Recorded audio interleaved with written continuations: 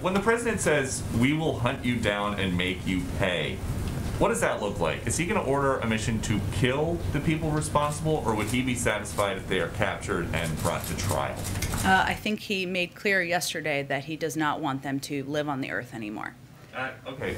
And as the U.S. is coordinating with the Taliban about security for the next couple days, some of the people running security for the Taliban in Kabul are terrorists with millions of dollars worth of bounties on their heads.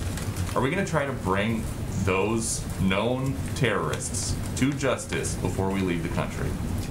Peter, I think our focus right now is on doing everything we can to get the remaining American citizens who want to depart out of the country, to get our Afghan partners out of the country. As I just said in response to Phil's question, this is not a preferred relationship or a situation that we would have designed if we had started from scratch. I think that's very clear. But right now we need to continue to coordinate. That's our focus for the next couple of days. And the last one, you said that you think we're going to have a great deal of leverage over the Taliban after we leave.